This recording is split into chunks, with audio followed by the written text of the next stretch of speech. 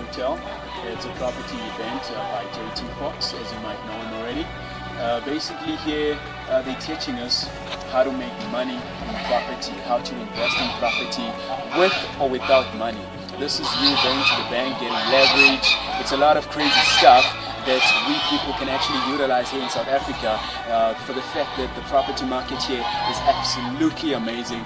It's a JT Foxx event, as everybody else might know already. So come on in, man. We're just going to show you what we've learned. Right, as you know, we're here at the JT Foxx event, obviously. It's a property event. And right here I'm standing with Jeffert, and he's actually a property investor, and he's been in the business for how long, sir? 7 years now. 7 years. He's been in the business for 7 years, and we're learning from the best. And we're just out here to show you this video and teach you as well in terms of property. So, Jeffert, can you tell us why did you pick property? How did you get into the business, and how easy is it to get into the business? Well, I picked it because I believe that it is the best form of investment one can ever do in the world. Okay. It's the most secure investment. There are many other investments, but for me, this is the most secure one. Okay. I didn't start straight away as an investor. I started as an estate agent, during which time I learned how to sell a property and how to appreciate the value of the property and how to negotiate deals and so on and so on. So from there I started to involve myself in writing some of the courses that I do property investment, and I wrote those in the past, and I started my own company after that. Alright. Based in Pretoria Central. Oh, what was the company? The Nicopolis Real Estate. Nicopolis. Nicopolis Real Estate. Yeah. Okay. Into property letting and buying and selling. Buying and selling. Yes. So can you just tell us, like, what is the difference between a real estate agent and a property investor? What makes those two different?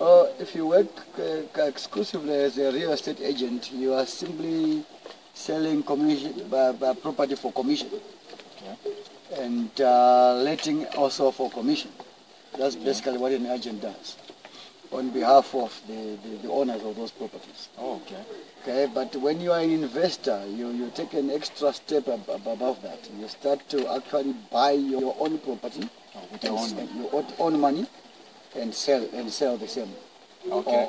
Or let out the same property. Okay. Yes. All right. So what would you advise for a young person who is really in love with property, but they do not know where to start or how to start, because obviously not everybody affords a property in South Africa?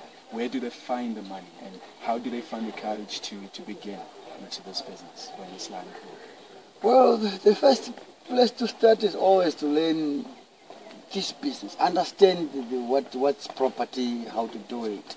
Mm-hmm. Like in my case, I started basically as an estate agent.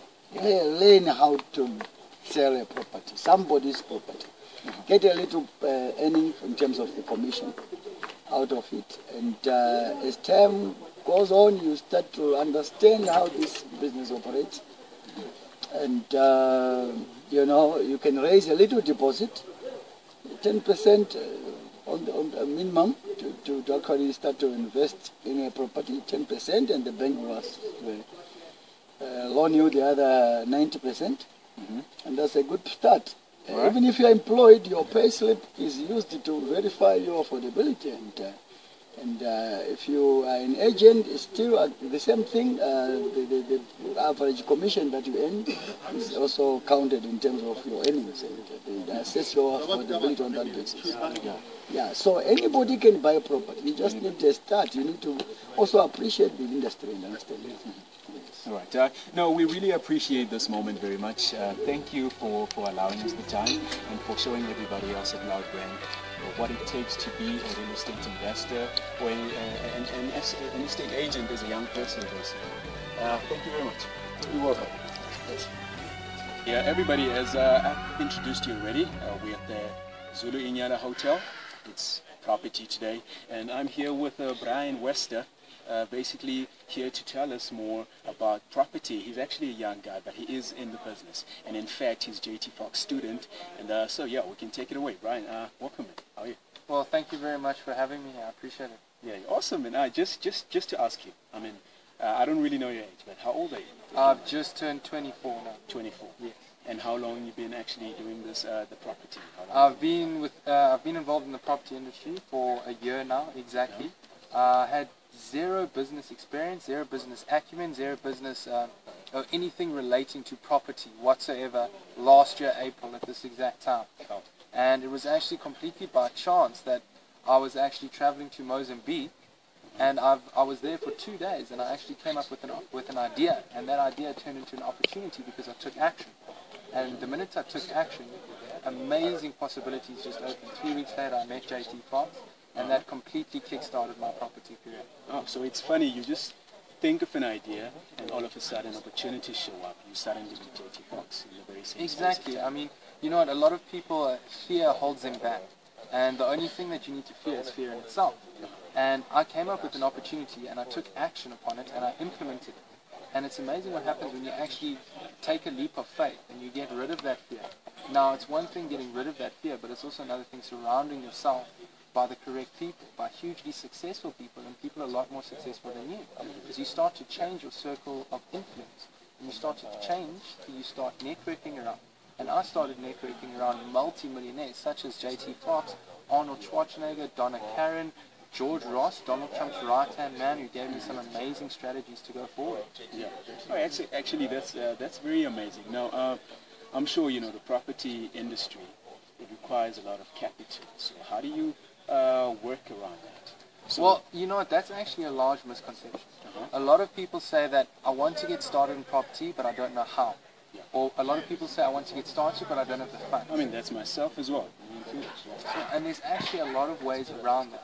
Now, first of all, the most obvious way would be to partner with somebody that has finances in order. Now, a lot of people say, well, why would I partner with them, or they partner with me if they can do it themselves? Exactly, you need to create some form of USP. And that fact that, I mean, you partnering with them to gain access to his credit history or to his financials, whereas you're going to be doing all the physical execution. You're going to be doing the groundwork of finding the deal, of constructing the deal, of sourcing new tenants, and of putting the whole deal together and structuring.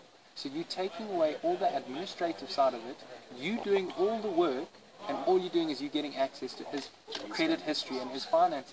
That is one avenue to pursue that nobody understands. And that is actually based on something that JT Foxx teaches called the Seth model. Is that you are piggybacking on somebody else's financial history and credit rating, because you have no credit rating, you have no capital, and you just do the groundwork. Right. So now, how do you find this person? What type is this? Like your school teacher? Well, is this your professor? Like which person is this? You know what? That's the amazing thing. I mean, it only takes one person, one deal to change your life. That person can be anywhere. They can be surrounding you on a daily basis. But I can say is that how you change is how you succeed. And the people who you surround yourself by is the people that you come. If you start surrounding yourself by a lot more successful people want to work less and earn more. They've already got money. So that's who you actually want your target market to be, is people that are already successful, that are looking to increase their passive income without doing anything, and have all those credit histories and all those financials in place. So you can approach them. But now it's one thing that now you've identified a market, and you can easily identify a market by attending business events or JT Foxx seminars like this, or property seminars throughout South Africa. But another thing is that why will he need you, and how do you position yourself to him? So you obviously also need to do a lot of due diligence on your part as well, and know what you're talking about and have some form of experience to get started. Because you need to create a caption in the other person's mind of why he needs you instead of you needing him. It's very easy that as soon as you start and you're able to position yourself in a certain light, is that people need you more than you need them. And then you completely change the aspect on its head. And it creates this whole paradigm shift that you experience in your reality and they experience in their reality, meaning that property investing is actually extremely easy to get started. Alright. So you say you went to Mozambique. Yes. So I take it you basically had a lot of capital, or how did you initially start? I started with absolutely nothing. I had 2,000 Rand in my bank account at the beginning of You heard April that, last right? year. 2,000. I had 2,000 Rand, And what I did is that I had some savings that I saved up over my whole life, put away in an investment fund. Now what I did is that I withdrew a portion of that and I used it to start a website. Now that website is called propertymaputo.com, and it's now Mozambique's largest online property platform within 11 months. Okay. So we started with that, and it is amazing what you can do when you conceptualize an idea and you implement it through the correct avenues, of which I've had the pleasure of doing through my coaching and through my mentorship and guidance, that every dollar that you earn back, you reinvest in the business. So you focus on structuring your systems and structuring your fundamental principles so that you can make even more money, even more quickly, in a shorter period of time. Because then all of a sudden you start to go from zero capital to everything, instead of spending the money as you start earning. And now that actually created a funnel of information that led to the development of my various other companies. So I have an online property platform, then I've also got a brokerage agency based in Mozambique, because so many people started perceiving us as the authority of Mozambique. And you can only turn business away for so long. So then we decided to simply satisfy the want and create another company. From that other company, created a development company. So every portion of the way, it's as it's a stepping stone, meaning you don't need money to get started on property, you just need to start. You need to make a decision. For every property investor out there, you just need to identify one deal, one opportunity that can change your life completely, and go for it. The minute you have a deal or an opportunity, it's amazing what starts to happen. You start to attract things towards you. When you start attracting things towards you, you just need to take action on that opportunity, because you never know where it's going to lead. Now I've got 3 different companies in 2 different countries, all from one opportunity. And within a year, if I did nothing, I would still be where I was. That's amazing. And clearly age is not a factor in this, because you're only 24 years old, so you start to bring your 23. Yes. And the only way is forward. Exactly, the only way is forward. You know what, right in the beginning I actually thought that my age was my biggest weakness. And that was a limiting belief that actually got brought up to me by one of my accountability coaches. And now that I realize that my age is actually my biggest strength, because I stand out like a sore thumb in front of a crowd of the rest. I like that. Now, it's one thing, I mean, my coach, Etienne Pretorius, gave me this great piece of advice, is that you've got 2 ears, 2 eyes, and 1 mouth.